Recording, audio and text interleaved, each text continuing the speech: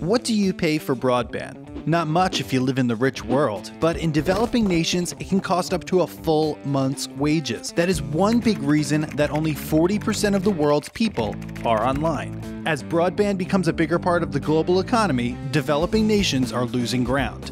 They're missing out on the power of broadband to spread knowledge and to create opportunity. So how will broadband get to the billions of people who need it? Not over the ground. The best hope for getting the offline to go online is in the sky.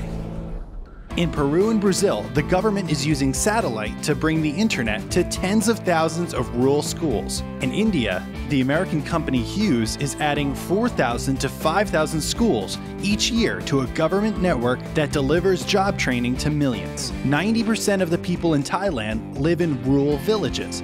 Across the country, they go to satellite-connected community centers to learn digital skills. They're called Rooms for Life, and they're opening up a new life of opportunity for the Thai people. In the rich world, most people get internet from wires, cables, and optical fiber, but more than 500 million Africans live beyond the edge of the network. That's more people than live in the European Union.